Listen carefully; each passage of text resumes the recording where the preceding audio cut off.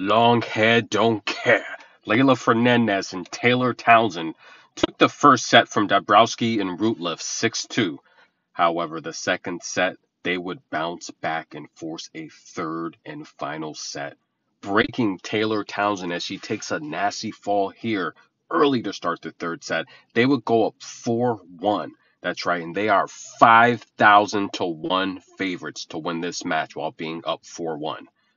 However, long hair don't care. She hits a rocket, ladies and gentlemen. A left cannon cross court gets the crowd pumped up, and we have an Alicia Parks sighting. That's Alicia Parks, ladies and gentlemen, right there in the corner of your screen. Cheering, clapping. Taylor Townsend looks up at the crowd, pumps her hands up. Did you see Taylor do the motorcycle the other day? It's going down, ladies and gentlemen.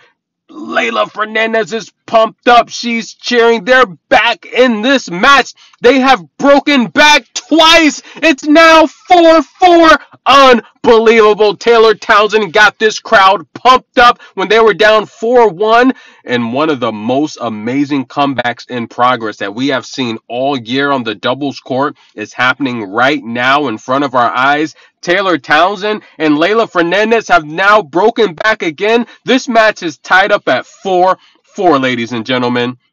Who takes it? $100,000, $180,000 to be exact, up for grabs for each of the winning doubles team that gets through. Tennis in a minute. Get your popcorn, guys. It's happening right now. Tune in.